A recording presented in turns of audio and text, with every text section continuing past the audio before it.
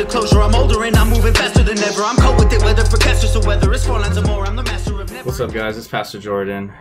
As you can tell, this video is going to be a little bit different. But before I start, if you hear a weird noise in the back, it's my air conditioner. I'm sorry, I need it. It's too hot. I can't make these videos if I'm dying of heat. But anyways, before we start, let me remind you that I started a podcast and it's not out yet, but I already have 2 episodes recorded, so we're gonna drop soon. It's been crazy. The podcast episodes are really good. If you love to hear me talk about all these deep issues, you definitely gotta check those out because those go even deeper than these videos. If you feel like you could be in the podcast, if you feel like you have something to talk about with me, you feel like you could contribute to that, if you're an artist or an influencer of any kind and you want to be on the podcast, let me know on Instagram. Send me a message. Let me know what you would talk about, why you want to talk about it. Let me know a little bit about yourself. Other than that, today we're reacting to Mac Miller, Self-Care. I have not reacted to Mac Miller. I've never really even listened to his music, but you guys recommend him a lot. Juice talked about him a lot. A lot of other artists looked up to him, so I'm excited. I've kind of just put it off because like I said, I have a certain amount of time in my days and I try to get what I can get done. So I get the most popular stuff first. I don't know. I know it's been stunting my growth, but I'm trying, dude. I'm trying. We're going to get back on it. We're going to start doing more. I have a few people who are editing for me. So if you want to help the channel out by editing some reaction videos of mine, I could record 5 in a sitting, but I can't edit them all that fast. So if you want to edit, you want to help me out a little bit, it's super simple.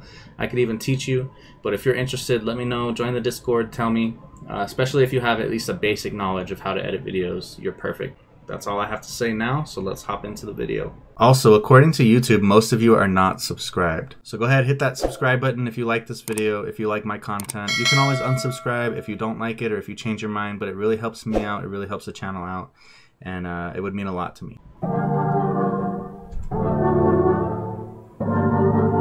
So he's in like a coffin. Yeah.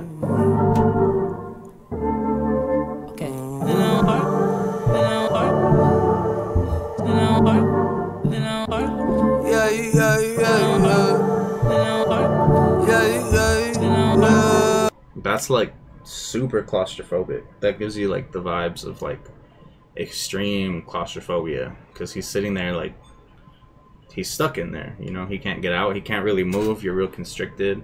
I switched to time zone, but what do I know? Spending nights hitchhiking, where will I go? I could fly home with my eyes closed, but it get kinda hard to see, there's no surprise though. And you can find me, I ain't hiding, I don't move my feet when I be gliding. Bro, his vibe is way different than like what I thought it would be. I thought he was like, I don't know, I thought he gave not so much like singing, but just like hardcore rap, just like lyric after lyric, bar after bar. And maybe he does that too, but I never pictured him singing when I saw him, which is crazy because he's good at it. But he said, I switched the time zone, but what do I know? Like basically like I've been all over. I've switched my time zones a lot. I've been all over the place, but what do I know? Spending nights hitchhiking, where will I go? I could fly home with my eyes closed, but it get kind of hard to see. That's no surprise though. And then he said, and you could find me, I ain't hiding. I know that he got into like a lot of trouble, right? He got into like some legal trouble for like DUIs, I think.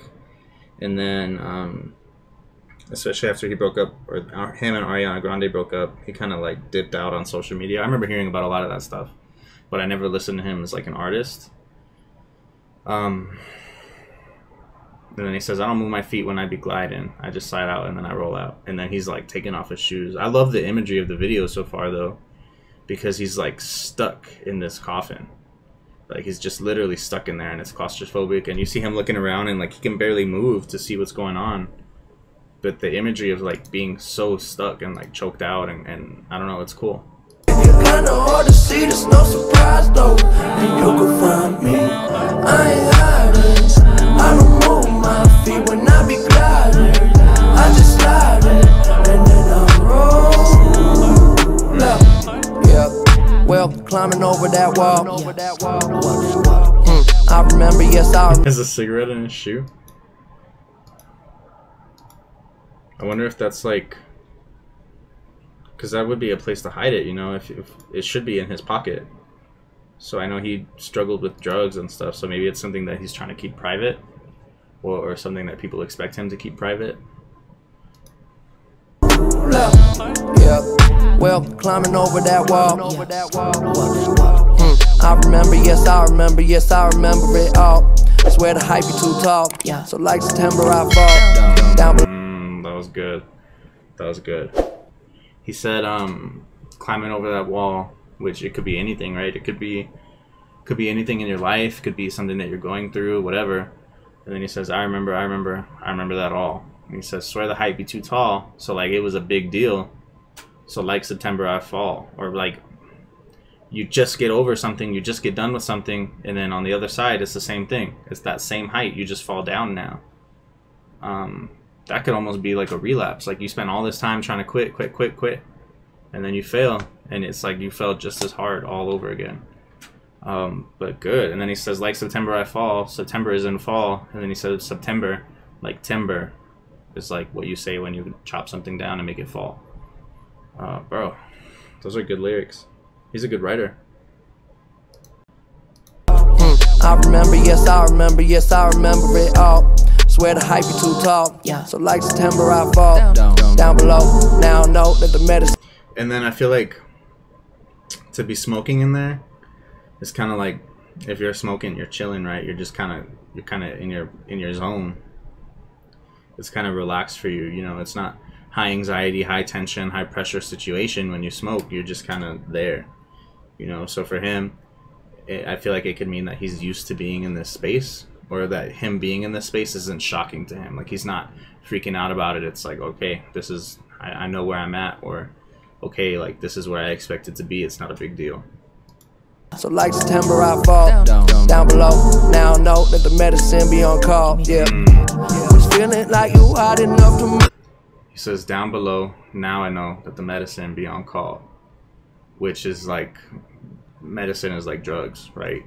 So he's saying now I know that I can just get it whenever I want. And then he starts talking about how it feels.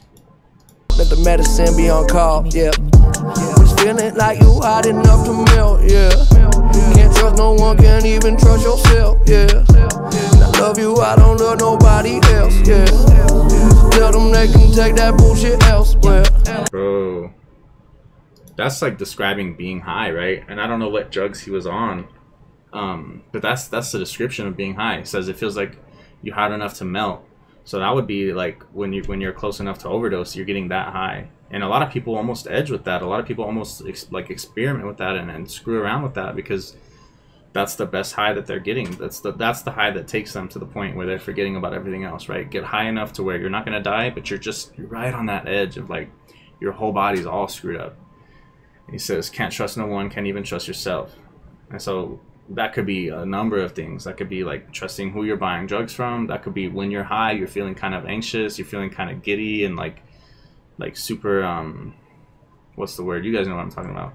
And then he says, and I love you, I don't love nobody else. Yeah. And so that could be about breakups, that could be about Ariana Grande, that could be about the drugs themselves, or about himself. Like he just doesn't care anymore. He's just gonna do whatever he wants.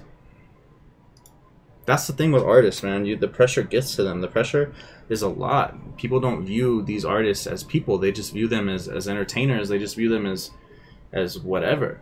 But we stop viewing them as artists. That's a really bad thing. Or we stop viewing them as people. That's a really bad thing. It's like dehumanizing somebody to the point that you place all of these expectations on them, but you only judge them when they fail. You never look deeper. You know, if somebody starts failing, when somebody's to the point that they're drunk driving and they're getting DUIs and nothing changes, that person has a problem that they cannot fix themselves. But we don't view people that way. We look at somebody who has a DUI and we think, oh, they just don't care about their life. They're just screwing up. Maybe they need help, but we never take the time to see that. We never take the time to consider that, and we definitely never take the time to act on it. But then he goes on and he says something else here. Down below. Now I know that the medicine be on call. Yeah, was feeling like you hot enough to melt. Yeah, can't trust no one, can't even trust yourself. Yeah.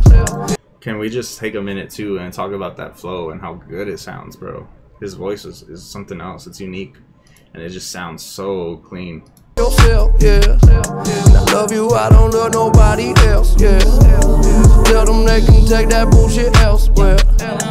Self-care, I'm treating me right. Yeah, hell yeah, we gonna be alright.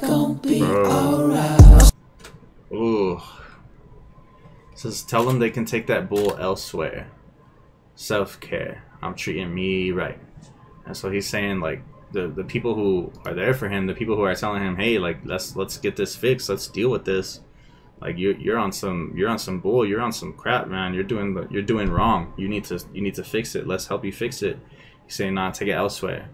Saying this is self-care. I'm done. I'm just gonna treat me right. I'm not gonna worry about the consequences. I'm not gonna worry if that puts me in a coffin. I'm not gonna worry if that puts me in a bad place. I'm just gonna do what feels good in that moment to get rid of that, right? A lot of people think that way. A lot of people just give up, and they just get to that point where it's take it elsewhere. I don't care. It's not worth it to me to get over this. It's not worth it for me to deal with it, because 5 seconds alone sober is tough enough, right? You want me to completely change my life. You want me to completely get over this addiction or get over whatever, and it's tough. It's hard to.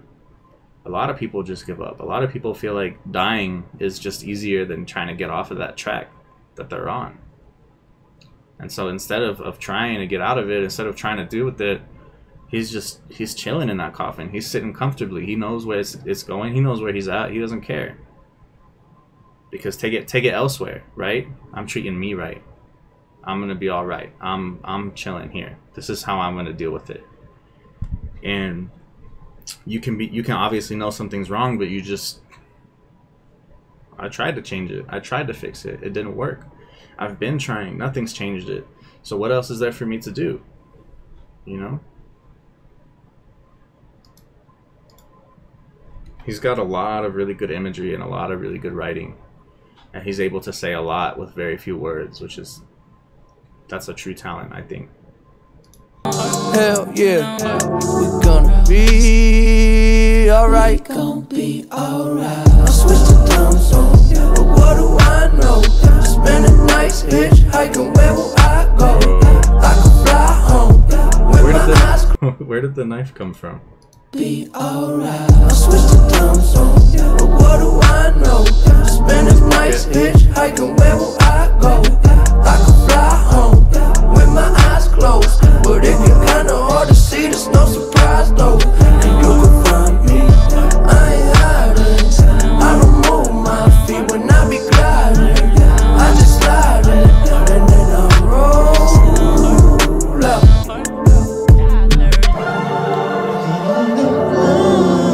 I wonder how many coffins they had to make to get all these angles, right? I can think of at least 3. Because the top view, you have to have all sides except the top to film.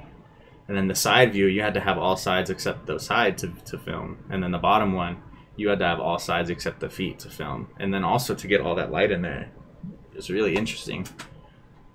So it looks like one coffin, but you have at least 3 going on there. Or just one that you can take all the different sides off of. But that's really cool.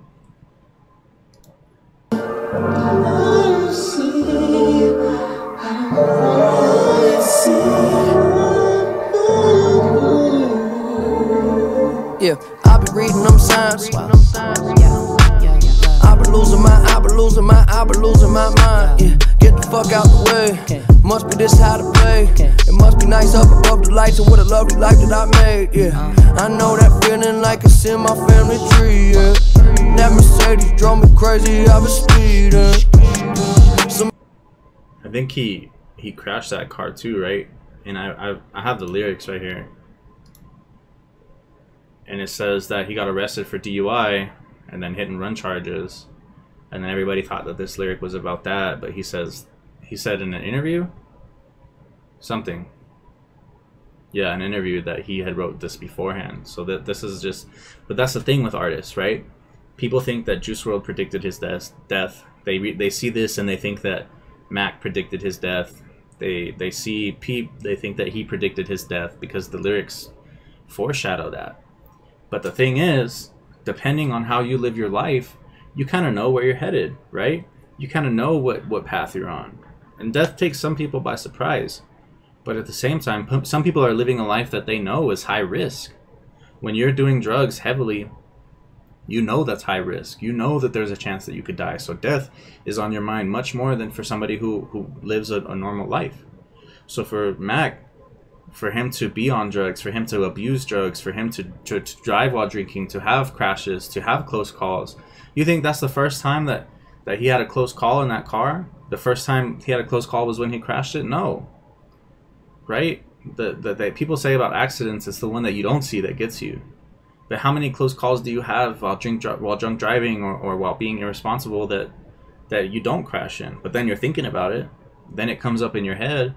So for him to make a video like this, it's not surprising to me based off of how he was living, right? And I'm not judging him. I'm not saying anything else, but he didn't predict his death. He just knew that he was living a high-risk lifestyle. And he may not have wanted it. He may not have even agreed with it anymore. He may have been trying to get off of it. But when you live in a dangerous way, you know, with things like addiction and other things, death is going to be in your mind a lot more. You're going to be contemplating what that's going to be like. And so for him to say, that Mercedes drove me crazy, I was speeding, somebody saved me from myself, he's obviously, that's not the first time for him, right? That's the first time he got caught. That's the first time that somebody else saw it. But for him, that could have happened 3 other times. He could have got close calls 3 other times, you know? Artists overdose and they die, but that's probably not the first time they've had a close call with overdosing, right? He says, I feel hot enough that I could melt. That's the point at which you go and get in a cold shower because your brain's about to shut down from an overdose, right? That's the point that it's very dangerous. And so he's obviously been kind of playing with death. And it's sad. It's very sad. That Mercedes drove me crazy, I was speeding. Somebody save me from myself, yeah. Tell them they can take that bullshit elsewhere. Self-care, we gonna be good. Hell yeah, they letting me. I remember seeing this too, and it means, I think it means remember that like death is for all of us, or that everybody dies. Remember that everybody has a time for death. But like shortened, it just means remember death, right? Memento mori. I don't know. That's crazy. But like I said, it makes sense. It makes sense for him to put himself in a coffin if he already felt like he was on a path that was going to lead there anyways. You know, it wasn't a freak accident. It was a very destructive lifestyle, and a very self-destructive lifestyle. And the thing is, it begins as self-medicating. It begins as just getting high to avoid what we feel, what we think. And it works for a little bit, but then you have to keep going. You have to keep doing more and more stuff. And it kills you slowly. It's a slow, slow death. And it's really sad. But it's so easy to fall into, right? I don't judge anybody who's addicted to something because I don't think that they went into it wanting to be addicted. They went into it trying to escape something. They went into it trying to be cool, or they went into it doing what other people did. They went into it because they saw other people self-medicating that way, so that's all that they've known. I have nothing but respect for people who are addicted, who have gotten clean, because that is such a tough battle. But if you are addicted, if that's your struggle, you got to stop thinking about the coffin. You have to start thinking about your family. You have to start thinking about your friends. You have to start thinking about your kids or your parents. Don't leave those things behind because you can't face your thoughts on your own. If you can't face your thoughts on your own, if you can't face your baggage on your own and your trauma on your own, don't get high. Look for help. Seek genuine help, because this will not serve you. Drugs never died for anybody. Drugs never gave a damn about anybody. And I know that in the beginning of the video it says that I'm a pastor, but I didn't grow up a Christian. I grew up doing drugs. I grew up making mistakes. I grew up getting into things that I shouldn't have gotten into. And there were people there who cared enough about me to say something. But you have to care enough about yourself to not give up. You have to care enough about yourself to get out of that coffin, right? Yeah, they letting me I switched the time zone, but what do I know? Spending nights hitchhiking, where will I go? I could fly home. It's ironic that literally right after that he starts breaking out of the coffin. He's punching. Nights hitchhiking, where will I go? I could fly home with my eyes closed, but it get kinda hard to see. There's no surprise though, and you can find me. I know this is totally off topic, but people used to be buried alive in coffins. Like, it would happen. They would drink from, I don't know if it was tin or some other type of metal in the cups, and it would make them go into a coma. And then so they would go into a coma. People thought they were dead. They would bury them, and then later on, I think it was grave robbers or somebody started digging up the graves, and there were scratch marks on the inside of the coffin. And so then when people died, they would dig a hole straight down, and they would attach it to a bell with a string, so that if you woke up in your coffin, you could ring the bell and they would dig you back up. That being said, they say that if you are buried in a coffin, I don't think this would work for modern day coffins, but that what you should do is break out of it in your head and then push the dirt down towards your feet, and then you can slowly move upwards. But that's crazy. It's crazy that people actually died that way. Totally off topic though, totally off topic. I thought it was cool. Fly home with my eyes closed, but it get kinda hard to see. There's no surprise though, and you can find me. I ain't hiding. I don't move my feet when I be gliding. I just slide in, and then I roll out. Alright. I didn't know. I didn't know. Yeah. Well, didn't know what I was missing. Now I see a little different. I feel like I have different thoughts, right? I feel like breaking out of the coffin could be literally getting out of that personal hell and doing something about it. But when he breaks out of the dirt, it's in this like white place, right? Everything's white. So I feel like it could be real death, right? It could be symbolic that he really did die, and now that he's passed on, it's like a more open place, you know. He's not so confined and constricted, and I don't know. It's interesting. Now I see a little different. I was thinking too much, got stuck in oblivion, yeah, yeah. Oblivion, yeah, yeah. Oblivion, yeah, yeah. Also be breaking out of that self-help, because he says, I was thinking too much, got stuck in oblivion. Like I got stuck in my own thoughts, my own addictions, my own struggles constricted me so much that I was stuck in this tiny little place and I couldn't move. And finally I broke out of it, and now it's better. I feel like it's different things. I feel like it is death and passing on, and then everything's gone, right? You're in a better place. And at the same time, I think it is just overcoming these things, these issues in your life, and it's better. Oblivion, yeah, yeah. I got all the time in the world, so for now I'm just chilling. Plus I know it's a beautiful feeling. In oblivion, yeah, yeah. Oblivion, yeah, yeah. Oblivion, yeah, yeah. Yeah. So trippy. Because then he says, I got all the time in the world, so for now I'm just chilling. Like, life's not that bad. I'll get over it. Things will move on. Life goes on. So it's fine. And he says, plus I know it's a beautiful feeling. So like it's beautiful. You know, life is still beautiful regardless of the bad things. But then he says, in oblivion. So oblivion could be death. Oblivion could be passing on to the next life. Oblivion could be just getting high. It could be escaping from your issues. Like, there's so many different... I feel like the song started here, and then it branched off into 20 different options that he could have gone, and maybe he didn't know which one he was gonna take. Yeah, okay, I ride around my city when I come home. Yeah, the sunset quickly, then get up slow. Yeah. I just connect and upload, watch it spin around. We just spin it round. Yeah. Let's go and travel through the unknown. Let's go and travel through the unknown. fucked up. You keep on saying you in love, so tell me, are you really down? Are you really down? Yeah. Let's go back to my crib and play some 45s. It's safe in here, I know there's still a war outside. We spend our nights all liquored up on morning side. Can you feel it now? I don't know, man. I feel like the explosion could be anything else.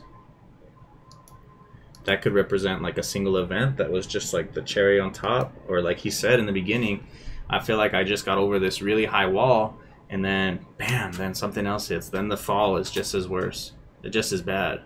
So he feels like he just climbed out of his grave, just finally got on top of things, and then bam, something else happened and it was devastating. I don't know, dude. Because he says it's safe in there. I know there's still a war outside. So it could have been that his like personal escape fell through, right? Maybe the way that you were escaping, maybe the person in your life or the thing in your life that was helping you make it through fell through, and now you're just kind of going through it. And I feel like maybe it's a bigger deal than just one single event, because it's slow motion, right? It's not just and that's it. It's the explosion is slow. He's going through it slow. Everything's kind of just slowly happening around him, and there's nothing he can do about it. We spend our nights all liquored up on morning side. Can you feel it now? Oblivion, yeah, yeah. Oblivion, yeah, yeah, yeah, yeah, yeah, yeah. Oblivion, yeah, yeah. I also feel like because he didn't cause the explosion, that it gave no indication that he knew the explosion was happening. It just kind of happened to him. He didn't, like, you know? I feel like maybe if he threw the cigarette down and blew up, or he did something to interact with the explosion, maybe it would have been different, but it just blew up.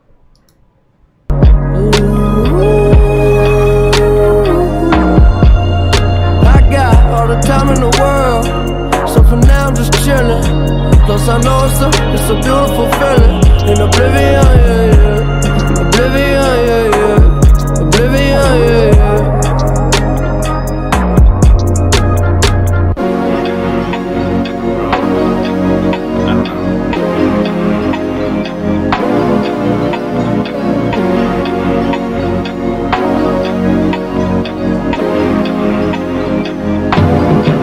Maybe I feel like if I knew more about his life too, I could dive even deeper into it. But bro, that was wild.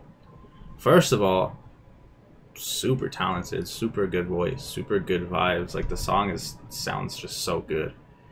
The way that he does certain like bars and everything else, just it's good. But the meaning I feel like is super deep, and I don't know, man. It's crazy. I'm glad that you guys suggested him. I'll definitely do more. But fill me in on anything I missed. Fill me in on anything that you see that he's alluding to as far as his life or his experiences that I'm missing just because I don't know about him. But the imagery is great. I love the music video. I love the idea of being in a coffin, because so many people feel like that. I feel like the coffin could have been addiction and then him trying to break out. I also feel like the coffin could have been just life, and then the idea, some people think of death as euphoric because it's just an escape from everything that we deal with. And it's true to an extent, but also not true. You know, your life is not worthless. Your life is not pointless. You should live your life to the fullest. You should live your life out with a purpose. And if you're not, you're wasting it. That's what I truly think that. But that's it, you guys. Like I said, we're kind of revamping everything right now. We're coming back with good videos, better videos. I'm trying to work on having people edit for me so that we can release more videos. I'm trying to work on revamping our Patreon so that you guys actually get something for donating. Trying to revamp our merch, trying to get this podcast going. We have a lot of things coming that are in the works, guys. So definitely stay tuned. Make sure you're subscribed. Make sure you have the bell on, because people never get notified to my videos, even with the bell on sometimes. So make sure you're doing everything you can to stay in touch with me. Go follow me on Instagram. Go follow me on Discord. All that stuff. And I'll see you guys in the next video.